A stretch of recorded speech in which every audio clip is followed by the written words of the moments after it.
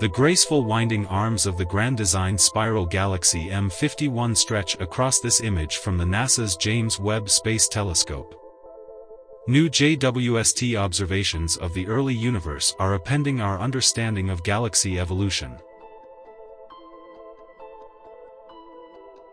The JWST has surprised astronomers again. Contrary to our existing understanding, the JWST showed us that the early universe was full of fully formed galaxies similar to the ones we see today. The widely held belief is that the early universe was too chaotic in its early years, and frequent mergers would have disrupted galaxies' graceful shapes.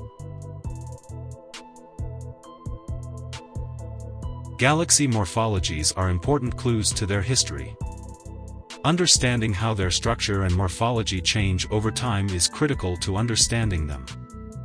Astronomers only figured out that there were spiral galaxies in the 1840s when the Earl of Rosse built his gigantic telescope called the Leviathan of Parsonstown. He discovered the spiral nature of some galaxies, which he thought were nebulae at the time. Using his massive telescope, he was the first to discover the Whirlpool Galaxy's M51 spiral shape.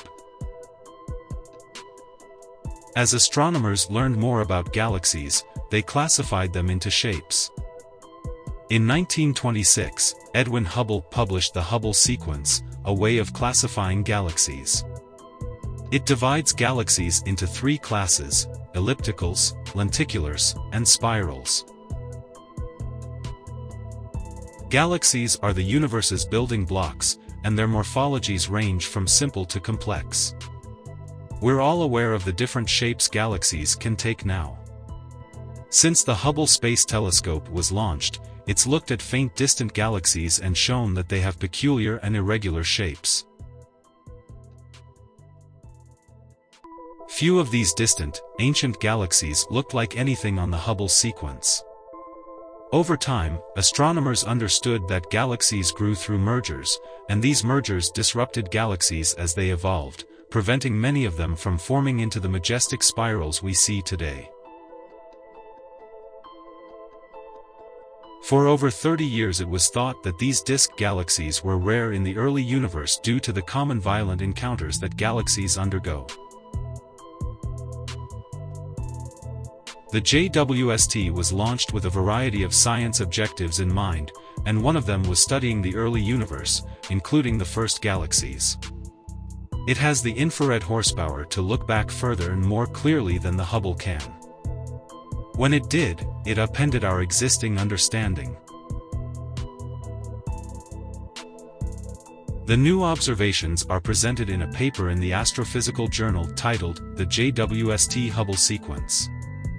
The rest frame optical evolution of galaxy structure at 1.5 EZ less than 6.5. The lead author is Leonardo Ferreira from the Department of Physics and Astronomy at the University of Victoria.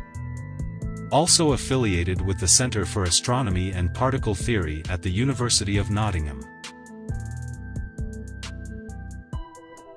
For over 30 years it was thought that these disk galaxies were rare in the early universe due to the common violent encounters that galaxies undergo, Ferreira said.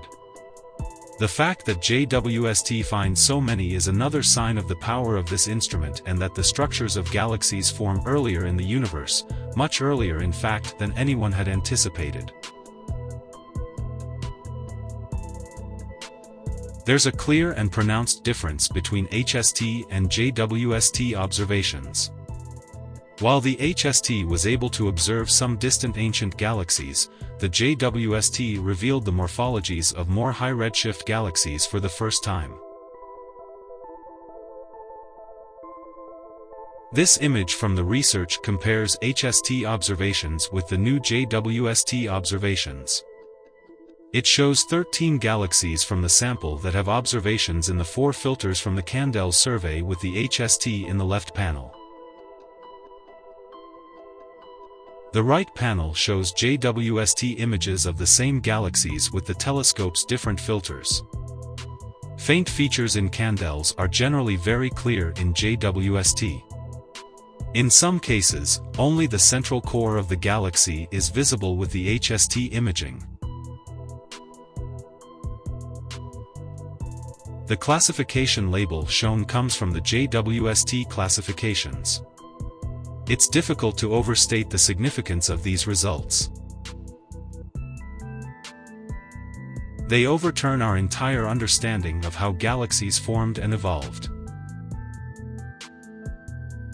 Prior to these observations, astronomers thought evolved disk galaxies didn't appear until around 6 billion years after the Big Bang.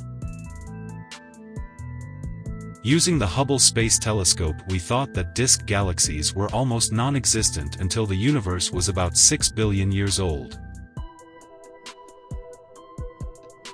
These new JWST results push the time these Milky Way-like galaxies formed to almost the beginning of the universe, said study co-author Christopher Consolis, professor of extragalactic astronomy at the University of Manchester.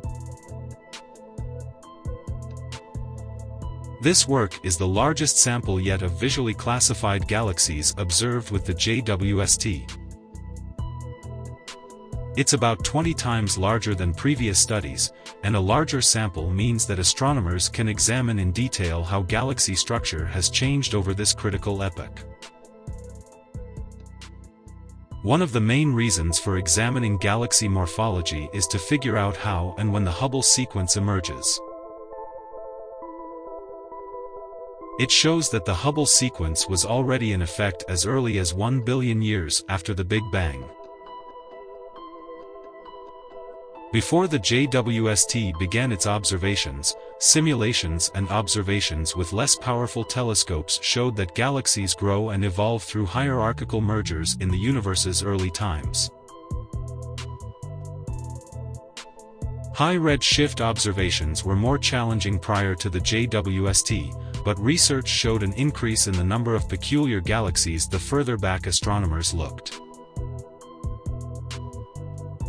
But that might all be discarded now and added to astronomy's history of getting things wrong before getting things right.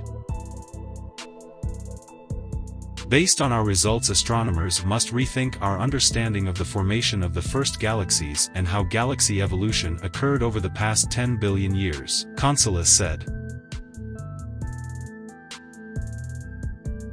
Visit our channel for more interesting topics, and if you are new to our channel, please subscribe this channel and hit the like button below this video. Thanks.